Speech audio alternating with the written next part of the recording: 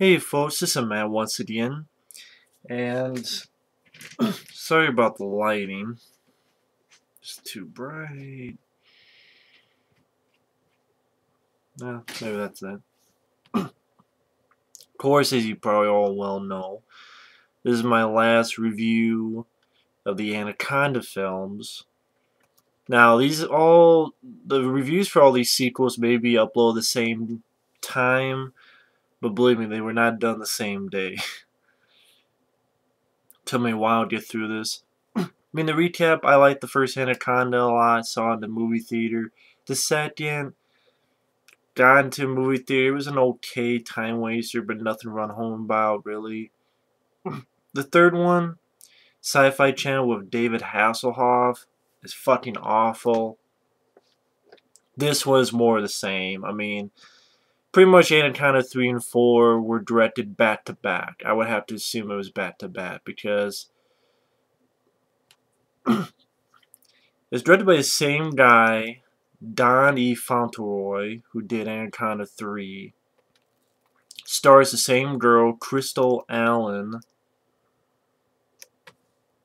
who again was in part 3. Also has John Rhys Davies, who was in part 3. And then Crystal Allen has just done a lot of TV work. Prison Break, Desperate Housewives, stuff like that. And it's once again, this was on the Sci Fi Channel like part 3, and it has the same problems as part 3. Just one of those things that I'm not sure what more I can bring to like what I ranted on part 3, Offspring, with David Hasselhoff.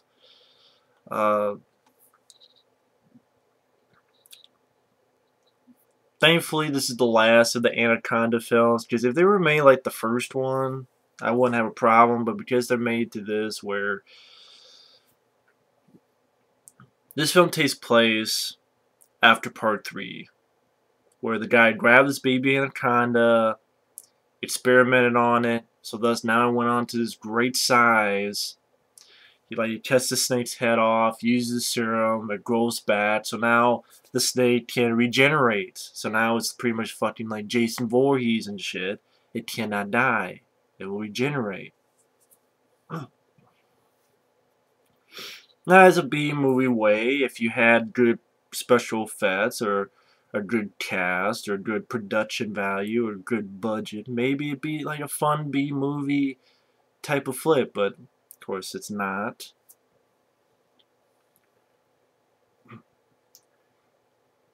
And I love how the guy like one time says, about the black orchid. Now, I could have sworn this was called the blood orchid. A, because it's red. It's not black. And plus, the title of the second movie was The Hunt for the Blood Orchid. But I swear, this guy calls it the black orchid. I'm like, was that a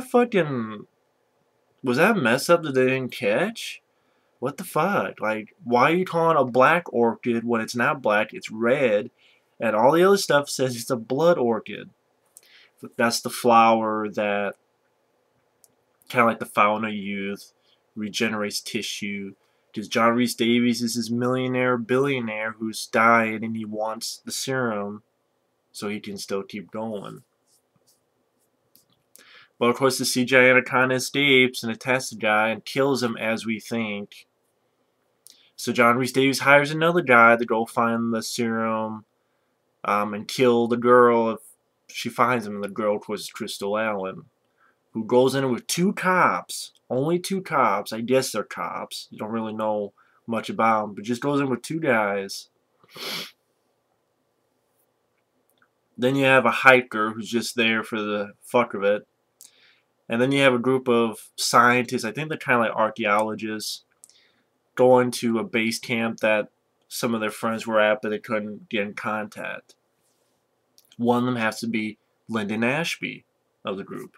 Johnny Cage from the first Mortal Kombat. And to be honest, that's the only thing I liked about this movie was Lyndon Ashby. Oh shit, that's Johnny Cage from Mortal Kombat. I like Lyndon Ashby. I wish he could have gotten more stuff. I know he did a film, probably crappy, but it's called Blast, kind of like Die Hard. But it's like Die Hard at a swimming pool. But by Albert Pune. I'd see it if I had a chance, but I don't know. I mean, I like Lyndon Ashby, so.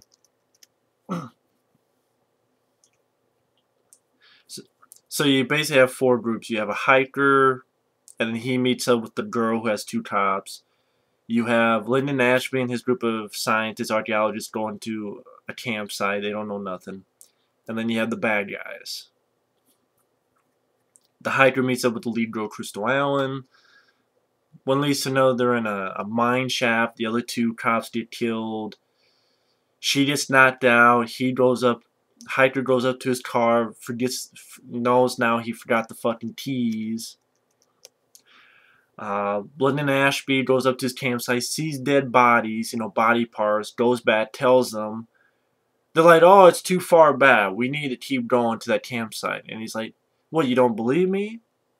Like, I agree with Lyndon Ashby. Like, you don't believe me? I'm telling you, there were dead bodies and body parts. Then when he gets there, they're gone for some reason. But like, his other fellas is like, no, we've gone too far. We have to go back. I'm like, go too far? Dude, you're going to a campsite that someone you probably trust told you there are dead bodies and body parts. Bullshit. Oh, it's too far back. No, it's not. It made me, oh my god. I'm like, what the fuck is this shit? So I'm a little bit under the weather. That's why I'm not yelling so much. But then his Lyndon Ashby's gal gets bit by this spider and has venom. It's not poisonous, but basically they cut a little piece of her neck. It's not much. And what's funny is that Lyndon Ashby and there's 2 other guys that don't go to this, I guess, the site, the dig, and they leave the girl with another girl. So they leave the 2 girls at a campsite that Lyndon Ashby told them there were dead body parts. And I'm like, so one girl who's poisonous and another girl you guys leave behind at a campsite that you... Body parts, okay. As if, whoever did that couldn't come back. So of course they go to that site and they find more dead bodies. Go fucking figure.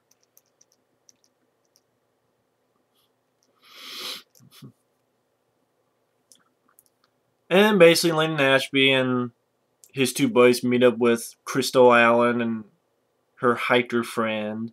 They meet up together. One of Lyndon Ashby's buddies, I guess, tries to be a fucking hero, runs up and shoots at the snake, doesn't do shit. He just, you think, killed, but then shows up later, only gets shot by the bad guy. And I love how they're running, and she tells him, split up. And I'm like, split up? Why are you guys splitting up? Why did you say that, bitch? Then of course the bad guys grab them after a little bit of running. And the bad guys shoot, like, again, 2 of their friends.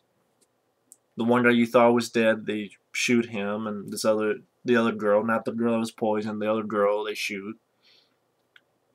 So they had Krista Allen and one of Lyndon Ashby's buddies with 2 baddies to go find the serum. They do. One guy gets eaten.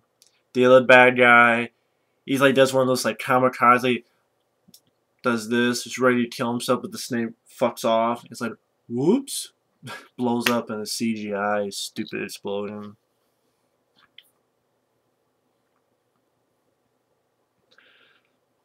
Then the other guy with Crystal Allen stays to save her, so the snake goes for him and he gets killed. The girl gets back. John Rhys Davies gets there at that place, and the bad guy, of course, the guy at the beginning who you thought was eaten, he's still alive somehow. I have no fucking idea how. And the bad guy turns close on John Rhys Davies and is going to work with that guy who was at the beginning of the film. But then Lyndon Ashby is a badass, has a knife, stabs one, And that guy shoots the guy from the beginning, so now he's truly dead. Then actually beats the fuck out of the guy. I'm like, yeah, alright. Fuck him up, Johnny Cage.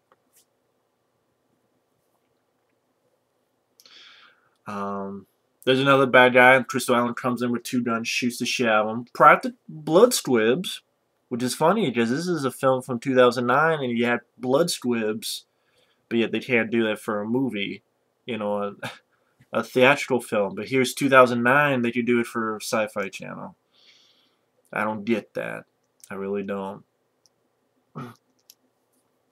And John Rhys Davies has a gun. It's like, okay, give me the serum, I'll let you go. They do. John Rhys Davies takes it. Alright, I'm fine. So, of course, the States grabs him and bites his head off. CGI. They get in the Jeep.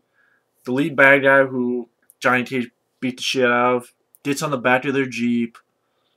Lyndon Ashby fights him. The girl puts some shit in his eyes, kicks him off. Before, you know, pulling the grenades on the guy's vest. So, of course, that guy blows up along with the snake. And they think it's over. And they drive off. And I'm like, wait a minute, this snake... There was another scene before that the snake got, you know, hit. Like, it grabbed like a knapsack or whatever with grenades, and she shot at it, and it blew its head off, and then we see it regenerate. So I'm like, it's pretty much the same fucking thing. Why should we assume that it's dead? So, of course, as it go off, you have the CGI snake, Anaconda, kind of looks at the camera, slithers away. I know this is a half-assed review, but you know what? This is a half-assed movie. This is a movie that... It's Anaconda...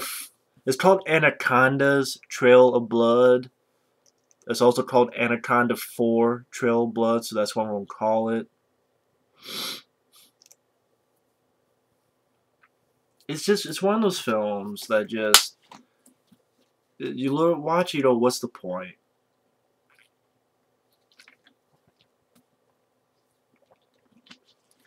You know, I mean... It was a back-to-back sequel with a part 3 with David Hasselhoff.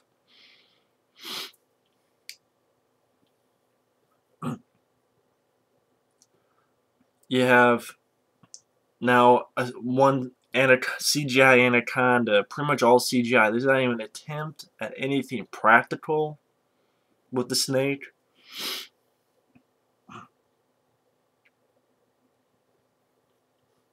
Crystal Allen, I did not give a fuck about her character, let alone the actress in part 3 or this one. The action scenes are beyond lackluster.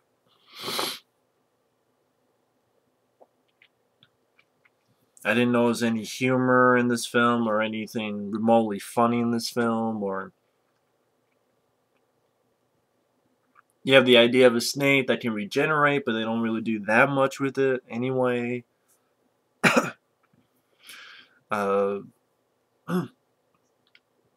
Mainly it's just like a bunch of people wandering around, and by about halfway through the film they get together, and it's like nothing much to it. I don't even know what else to say about the film. It's just, it's as boring as... Like the previous film, it was poorly received for low-budget special effects, weak plot, and wooden acting. But it received better reviews than Anaconda 3. Well, I guess if I had to pick, I probably could get through this more than Anaconda 3, because at least this film had Lyndon Ashby, and he was fine. Lyndon Ashby was good, as, you know. I liked him as an actor, but he was fine, you know. It's just the film that sucked. The film around him that sucked.